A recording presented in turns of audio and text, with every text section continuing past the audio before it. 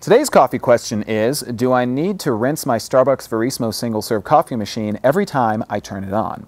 The answer to that question is yes. You do need to run a rinse cycle through your Starbucks Verismo single-serve coffee machine every time that you turn it on. The machine will automatically turn itself off, and after it's turned itself off, if you come back to use it and you turn it back on, you're going to find that only the top button, which is the espresso button, and also the rinsing and priming button will be the only one glowing green. This means that you need to run a quick priming and rinse cycle through the machine, and then the machine will be ready to brew whichever beverage it is that you may be brewing in your Starbucks Verismo single-serve coffee machine.